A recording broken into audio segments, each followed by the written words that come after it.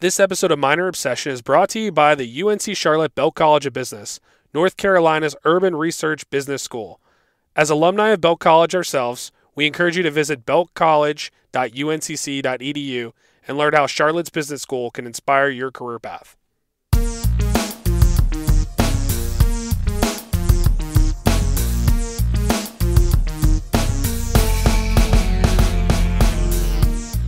What's up, Niner Nation? Welcome to another edition of Minor Obsession.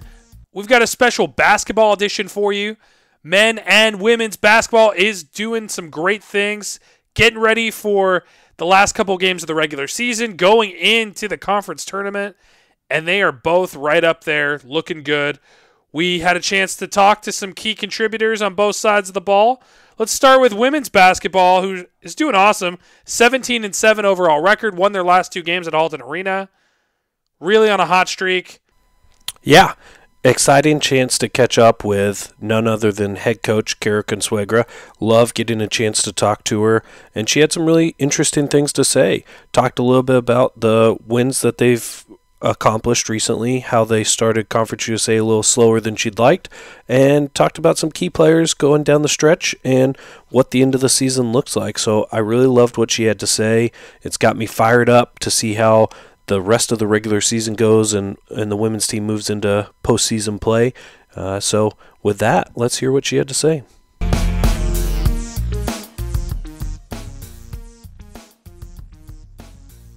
So joined today by head coach of one of the hottest basketball teams in Conference USA currently, Coach Cara Consuegra. How are you doing today, Coach? I'm doing great. Good to be back talking with y'all. Feeling good after a huge victory over one of the top-seeded teams yesterday?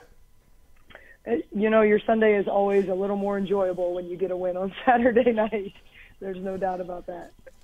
Well, I imagine you've had a pretty enjoyable week or two here. You're coming off 6 games of wins out of the last 7, and the one you didn't win, you took to overtime. So super impressive stretch of 7 games there after a tough start to the new year.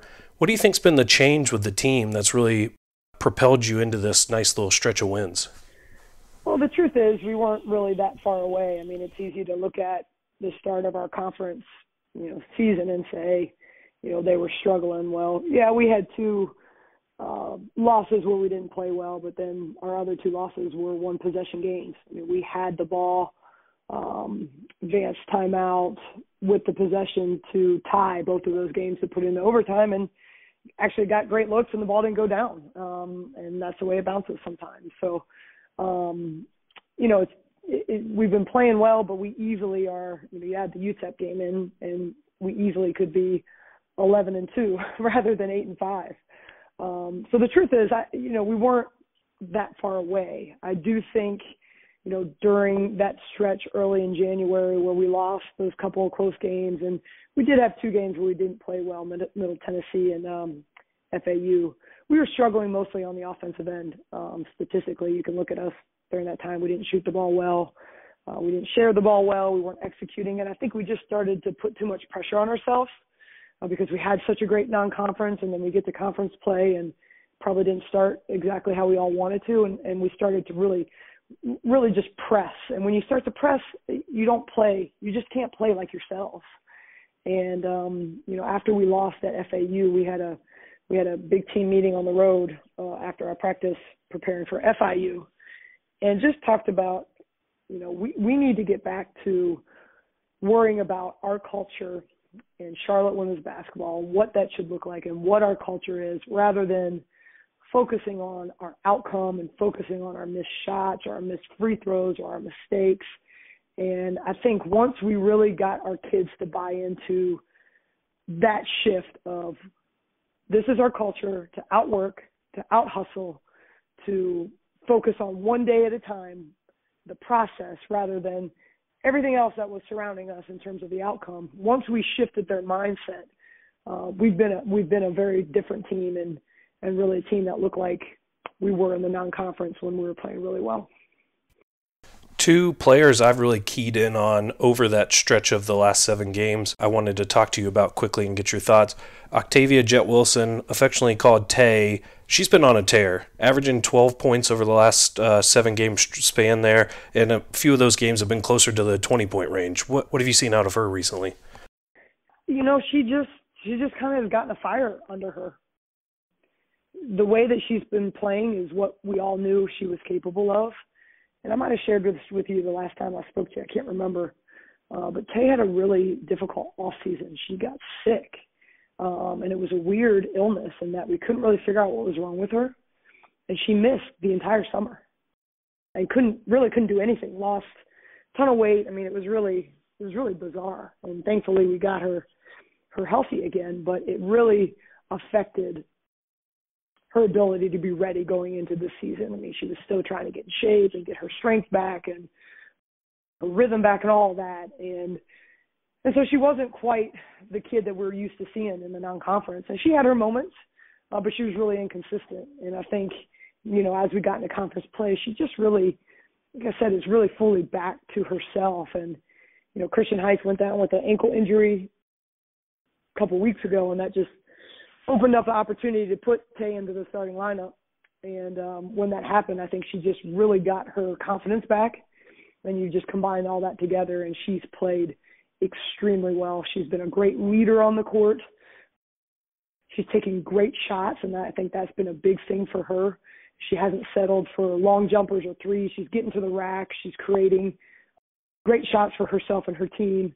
And defensively, she's played really well. So just happy for her. Not surprised either because we knew it was in her.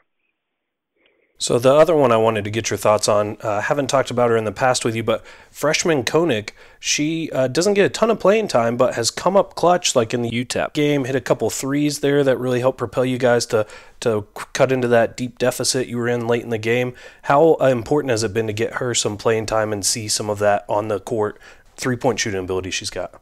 Well, anytime you can get a kid in the game that can shoot the three, I mean, it helps you. It stretches the floor. It makes it harder to defend. And the UTEP game is a great example just because of the way that they were playing.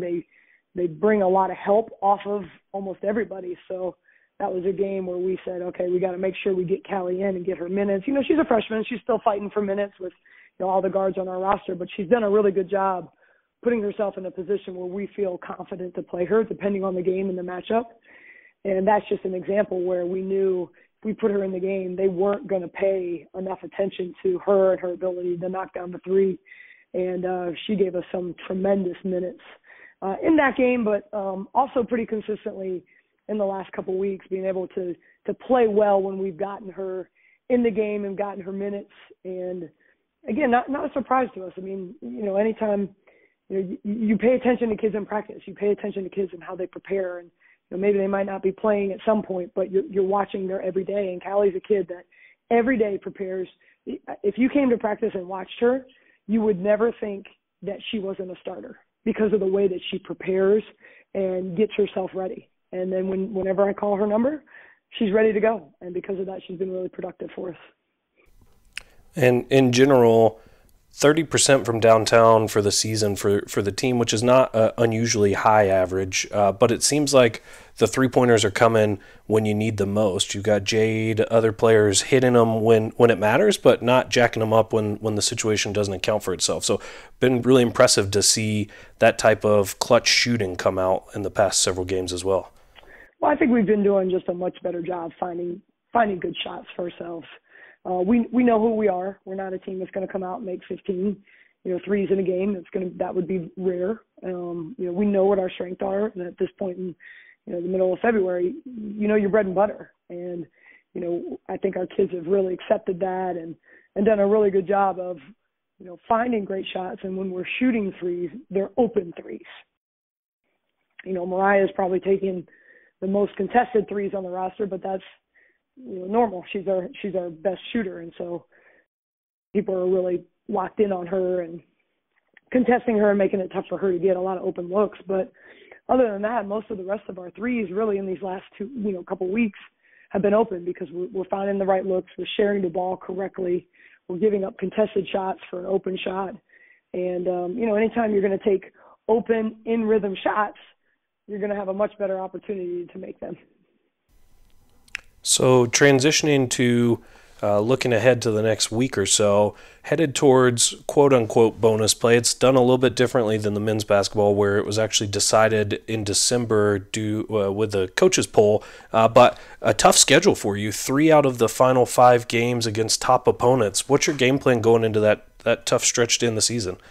Yeah, it's tough, but the most important thing is we just have to worry about controlling what we can. We can't control, who they decided to match us up with. But we also need to look at it as an opportunity. I mean, we have a fantastic opportunity starting Thursday playing Old Dominion, who is now first in the league after we knocked off Rice, and that was a team that we had beat for 36 minutes at their place and just lost control of that game down the stretch. And so it starts with that.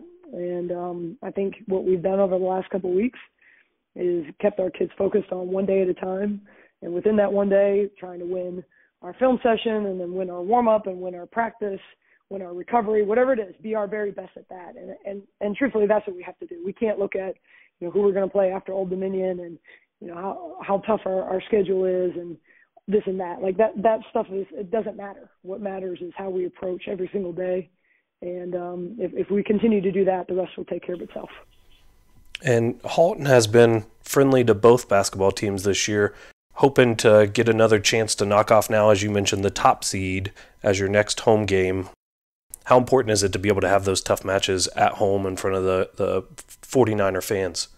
It's huge for us. I mean, our crowd last night when we beat Rice was just incredible. It was electric. I mean, we had just a fantastic number of people there. I mean, it was a special game for us. We did our Play for K and wearing pink and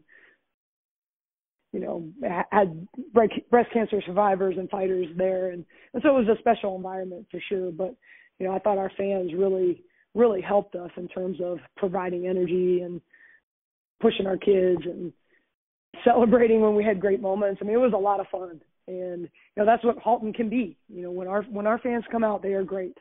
And, really hopeful to be able to have a great opportunity, especially, with the men not playing again until Saturday now. That opens up, I think, a Thursday night where everybody can come out again and support us against, like I said, who's the team that right now is first in the league. Yeah, it's definitely tough when women and men are constantly playing at the same time or overlapping time. So I'm excited for a week or two where there's not so much overlap. Me too. I might actually get to see our men play, which I would love to do, and I haven't been able to do. Well, thank you very much for taking the time to chat with me, Coach. We look forward to seeing how the next couple games go as we close out towards conference tournament time, and hope to catch up with you maybe just before conference tournament time to hear your thoughts on what the postseason play looks like. Sounds great. I appreciate your time. Thank you very much. Really great to hear Coach Consuegra's thoughts on the rest of the season. Now moving on to men's basketball, had a chance to catch up with another great coach, and the men's team looking hot as well. 14-11 currently, strong at home, not so strong on the road, but poised in 5th place in Conference USA heading into bonus play. Scott, what you got? Yeah, so I talked to Vic Sfera, an assistant coach for the Niners, and he had a lot to say. We talked a little bit about that home and away record and some players to watch out for and what you could do as a 49er fan. Get out there, come to Halton Arena, and he kind of gave us his sales pitch on that. So with all that said, let's take a listen from Vic.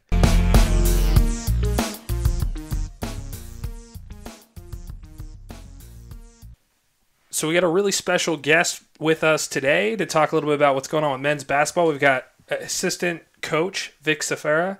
Vic, welcome to Minor Obsession. Thanks for joining us. No, thanks for having me. I'm actually I'm a long-time listener and first-time caller, if you would, to the show. So thanks for having me on. Love it. We'll do a little Baba Booey or something for that. Well, exciting time right now for the men's basketball team. We've matched our total wins in the last 2 seasons combined already, and we're in the top portion of the bonus play now, which is pretty exciting. What can we expect over the next couple of weeks? Yeah, it's a good question. I mean, obviously, it doesn't take an expert to understand that we've been, it's kind of been a tale of two teams, one team at home and one team on the road. And we're trying to work through those things. I think part of that is still the youth of this team. I mean, we can't forget that this is a team that has 9 new players on the roster this year. Not a lot of shared experiences together. The guys that are returners are still young, in their own right, and haven't really been in this position in terms of being a contender in this league. So I think what you can expect would be more of the same that I would expect from this team, and that's just they're going to lay it out on the line. Now, does that guarantee any results? No. But I do think that they're going to, really prepare well for these next 4 games or these last 4 games and, just lay it out on the line for the fans. And so, question for you that I'm sure everyone talks about, including you guys in the locker room. What's the difference between home and away? Halton 12-1, obviously on the road, not quite as hot. What's the difference there? Why does the team seem to get so energized at home? Ever since we got the job, people have been telling me about Halton Magic. And I never realized that it would be this strong. I think it's been a great home court advantage this year. And I can't answer that. Every team kind of goes through its own thing, and obviously, I think the energy of the building does help. I think it energizes us both on the offensive and defensive end, probably even more so on the defensive end, where it's so unnatural to play the way that we ask our players to play. And it does take a lot of internal you have to be a self-starter. So on the road, it's definitely more challenging to get up for that task. While that's not an excuse, it's just definitely a little bit easier at home to do that. So with bonus play coming up, can you call 14-1 at home for the season? North Texas, I know they're the top team in the conference, but we played them pretty strong this weekend. Yeah, I don't think you guys are going to be able to peg me for that one. But shoot, I'll take more Halton Magic any day of the week, so I hope so. So you talked a little bit about the class and how 9 new players. One specific one I wanted to talk about was Jameer Young, just got named for the 7th week as Conference USA Freshman of the Week. Can you talk about his maturity and what do you expect from him in the next couple of games going into the conference tournament? Yeah, no, somebody that was just really prepared for this stage, this moment. Jameer's been really impressive, and it shouldn't go as a surprise to basketball people, people that understand where he's coming from and his pedigree. This is a guy that didn't even start regularly on his AAU team.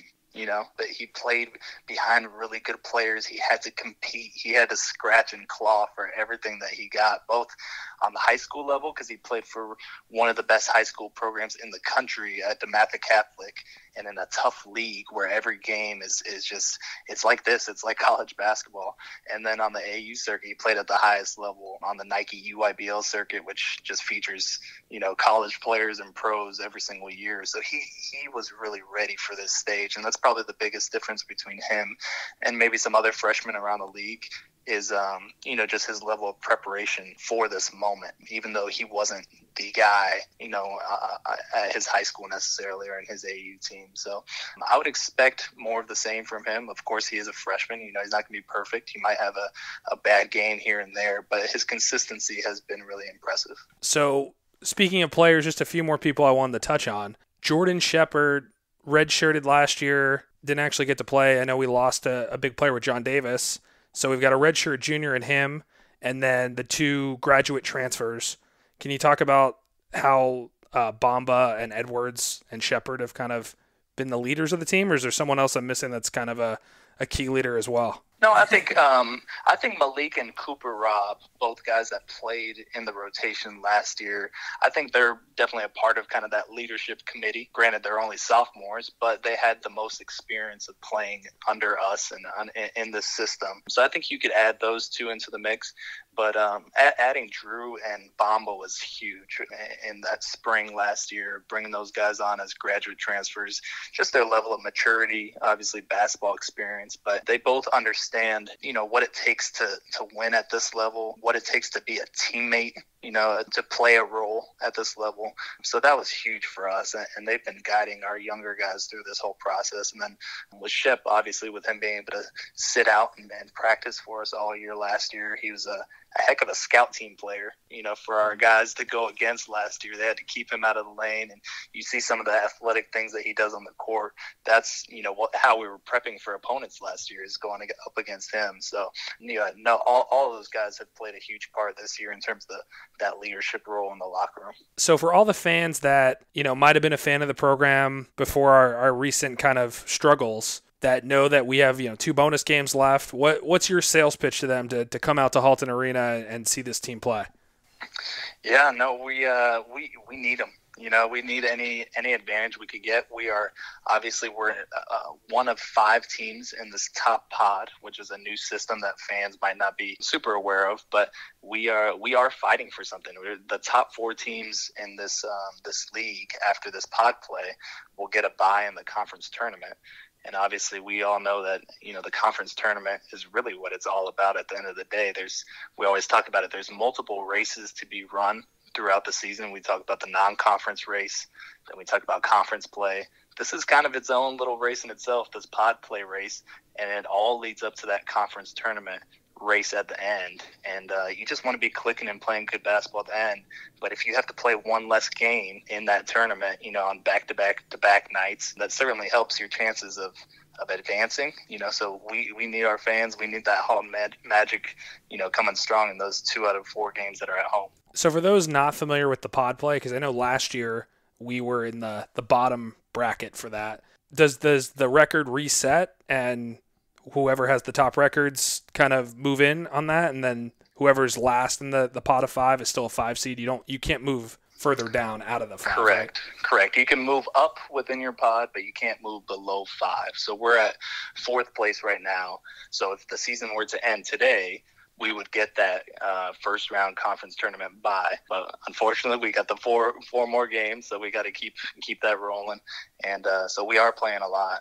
Obviously, right now, Florida International is 5th place, so they're scratching and clawing to take our place in that spot. Got it. Well, that's really exciting stuff. We appreciate you calling in. Anything else you'd like to tell the fans? Anything else that we missed that you think everyone should be looking out for when they go to those 2 games at Halton, which are, let me make sure I get the dates right, March 1st and March 4th.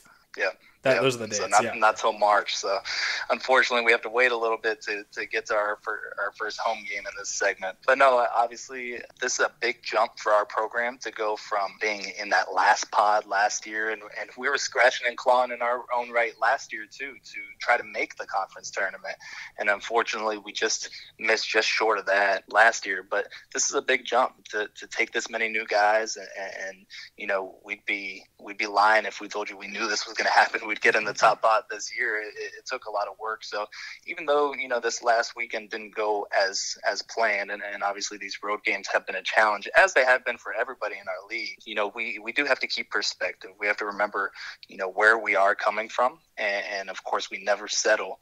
We're going to keep fighting and keep scratching and clawing to get to the top, or to get to where we want to be as a team, wherever our potential can take us. We talk about as a staff, you always just want to reach the full potential that your group can achieve. And sometimes that's, 4th place, sometimes that's 1st place, sometimes it's in the middle of the pack, but wherever that talent kind of barrier takes you, you want to try to max out on that. So we're still in that process. We're still in that process of becoming the team that we want to be.